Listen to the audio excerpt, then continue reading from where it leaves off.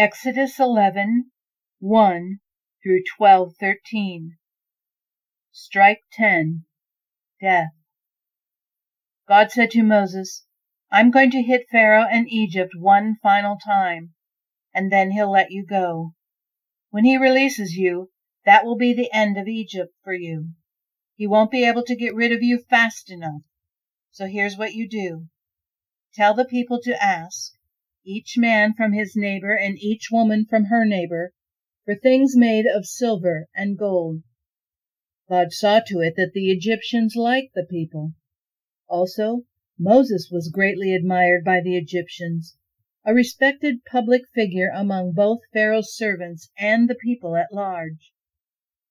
Then Moses confronted Pharaoh. God's message.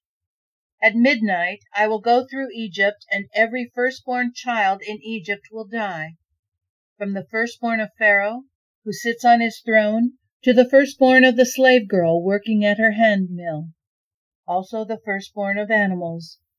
Widespread wailing will erupt all over the country, lament such as has never been and never will be again. But against the Israelites, man, woman, or animal, there won't be so much as a dog's bark, so that you'll know that God makes a clear distinction between Egypt and Israel. Then all these servants of yours will go to their knees, begging me to leave. Leave, you and all the people who follow you, and I will most certainly leave. Moses, seething with anger, left Pharaoh. God said to Moses, Pharaoh's not going to listen to a thing you say, so that the signs of my presence and work are going to multiply in the land of Egypt. Moses and Aaron had performed all these signs in Pharaoh's presence. But God turned Pharaoh more stubborn than ever. Yet again he refused to release the Israelites from his land. God said to Moses and Aaron while still in Egypt, This month is to be the first month of the year for you. Address the whole community of Israel.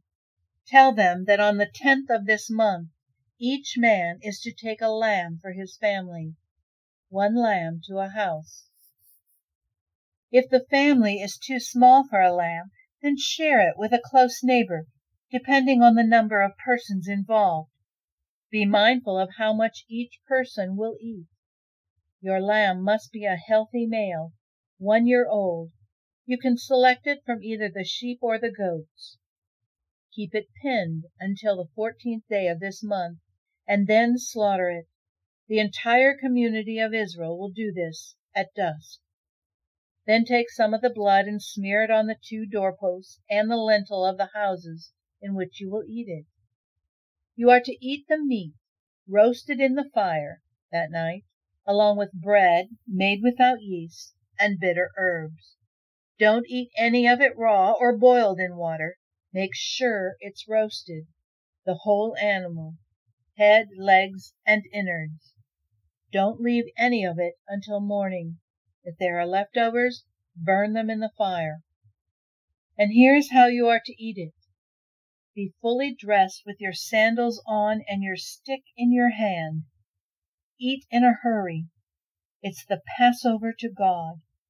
I will go through the land of Egypt on this night and strike down every firstborn in the land of Egypt, whether human or animal, and bring judgment on all the gods of Egypt. I am God. The blood will serve as a sign on the houses where you live. When I see the blood, I will pass over you.